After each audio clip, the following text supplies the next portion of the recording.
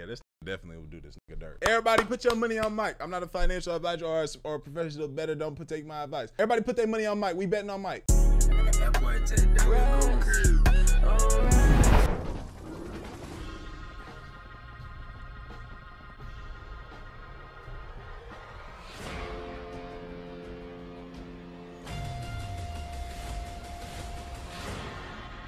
Jake Paul is fighting Mike Tyson, 90-year-old man who definitely beat a lot of asses. Netflix live. Haven't seen that before.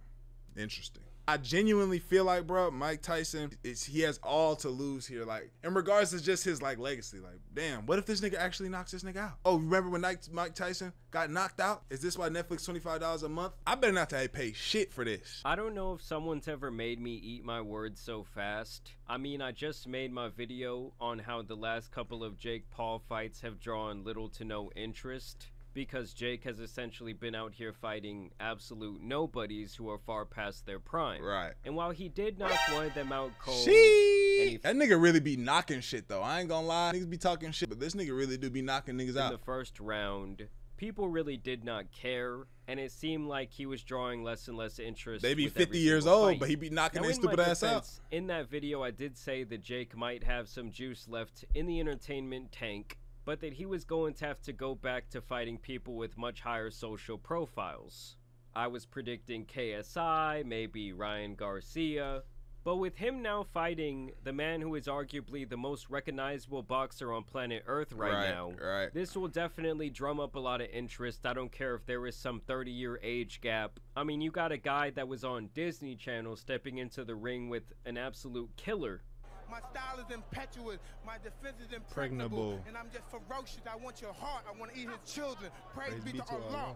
And that's something a lot of people are going to want to see whether you like Jake or not. This was just some of the initial reaction. Jake Paul's a good boxer, and Mike's obviously not in his prime anymore. Oh, you don't say. But if Mike loses, or this is a tie, then we absolutely know for sure that this is faked, or at least staged. Oh, so niggas is like, Mike Tyson should beat the brakes off this nigga. I feel it, but he's 115 years old. Now, we've seen this nigga spar. He be on that. We saw him in the booty shorts. Hang. Mike Tyson, he fought not too long ago. I mean, I'm predicting right now that no one's going to get knocked out in this fight. I don't know if there will be a no knockout clause in the contract, but I just can't really see that happening. Fought Roy Jones. He did. And that was just a bunch of old niggas wrestling. As I said it once and I'll say it again. Jake Paul claiming to be a boxer while preying on retired combat sports athletes who have sustained careers worth of injuries is one of the most utterly pathetic displays of cowardice I've ever seen in my entire life. Mike Tyson is 57 years old. Stop encouraging this clown. You're a joke.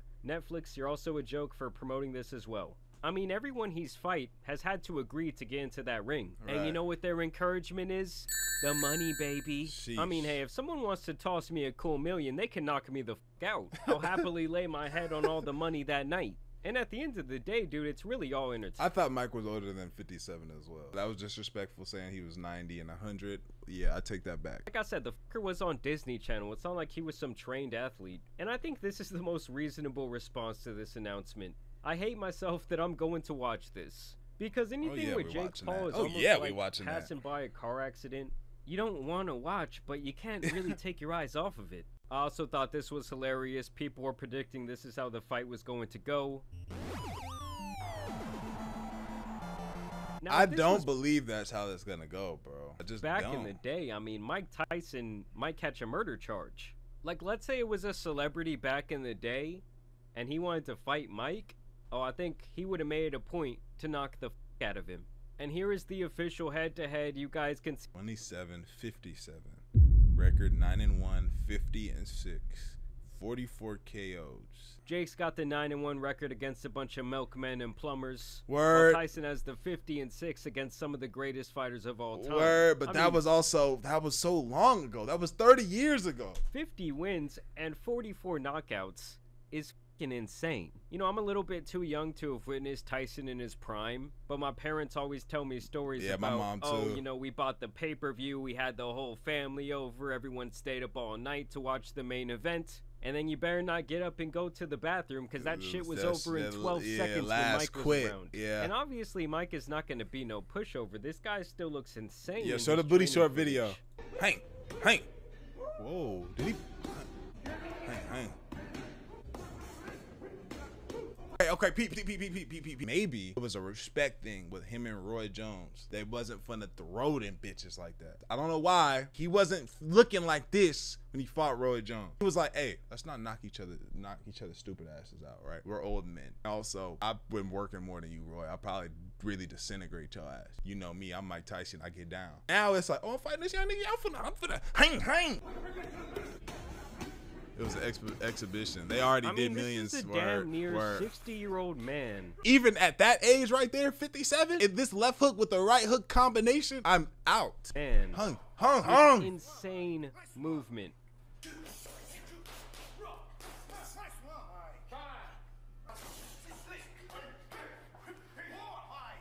Yeah, this nigga definitely will do this nigga dirt. Everybody put your money on Mike. I'm not a financial advisor or a professional bettor. Don't take my advice. Everybody put their money on Mike. We betting on Mike. I mean, I won't lie to you guys. If Mike Tyson walked through my door right now and hit me with one of these combinations, I would die. He would send me into the TV and there would be no more tan Superman. There's just a look at the official event poster.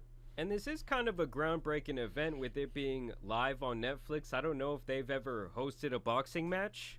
I mean, as you guys can see per the Jake Paul announcement, they have 260 million people using Netflix right now, apparently including 500 million homes. Mike Tyson apparently has talked about the prospect of fighting Jake Paul in the past. Jake Paul is obviously, you know, he's beautiful. My family loves Jake Paul. Could you f him up? Oh, I'm so fucking easy. I would never. I mean, it's my family. Everybody loves this little white mother.